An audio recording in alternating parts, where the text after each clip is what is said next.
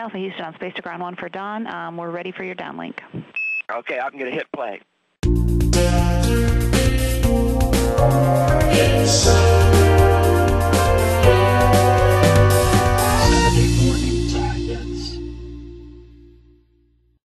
I'm Don Pettit. I was fortunate enough to be science officer on Expedition 6 to the International Space Station.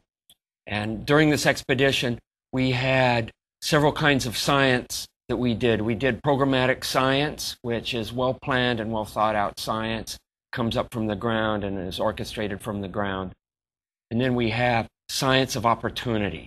And this is science that is done at the discretion of the scientists on board space station. And this is kind of the discovery science. And during our mission, we called our science of opportunity Saturday morning science. We're going to see a series of fluid mechanic experiments, starting with water films. And these are going to be water films that look like soap films, but they're made with pure water. And they're significantly thicker than a soap film.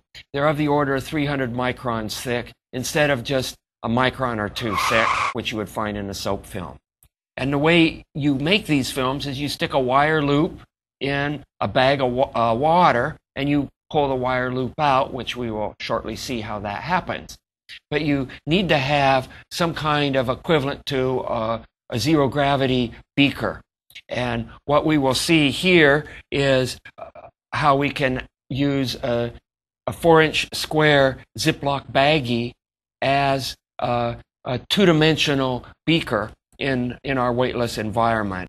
I fill in a small Ziploc up with water, and it makes a real handy way to handle an open container of water.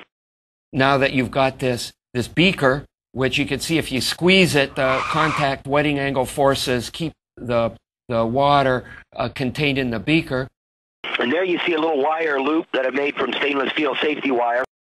And this loop is a 50 millimeter diameter loop. So I'm going to stick this wire loop in the baggie, and there's no soap or anything in that water. It's just our pure drinking water.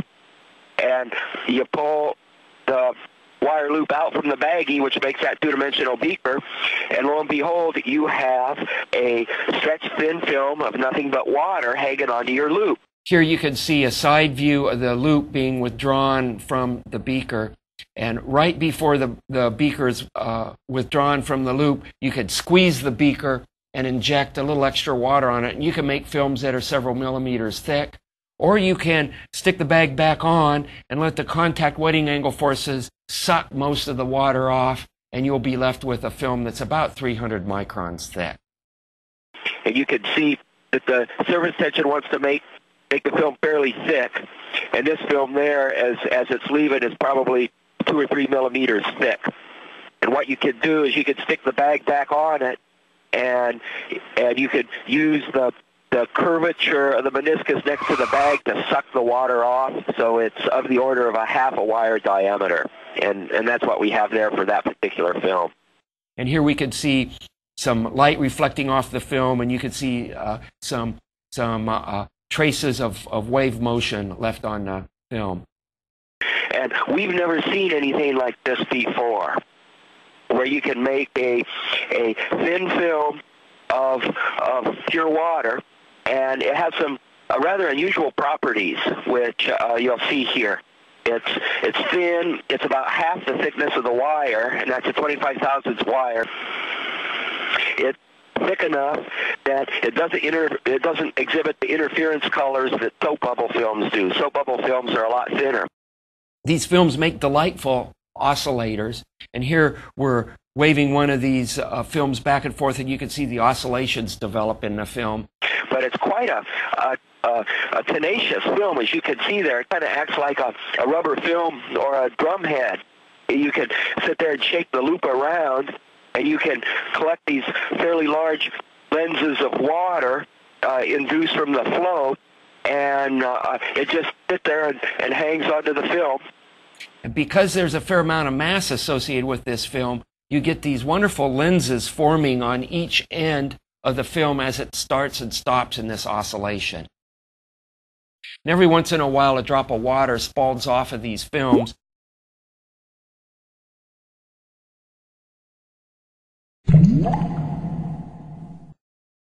And here's some digital still images showing what these water droplets look like as they go falling off of the films. And then we were fortunate enough to catch one of these films right in the middle of rupturing.